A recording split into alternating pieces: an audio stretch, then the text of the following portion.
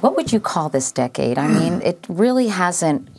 No one has come up with a name that has really stuck. I started thinking of the decade of the despot when I was seeing Ahmadinejad and Chavez and, of course, Saddam Hussein. Then I was thinking, I don't know, the tainted decade because so many of our heroes fell from grace. What do you think, Nancy? Well, people have called it the uh-ohs, which when you watch that and you see all the bad stuff that happened, it's easy to come away thinking that this was just a series of terrible, man-made and natural events, one after another, and it's a miracle that we made it through. I think that's, the things that we remember are naturally going to be a lot of sometimes the darkest and most catastrophic moments. But I don't think it was all quite as bad as that. Well, your magazine called it the decade from hell. Yes, we did.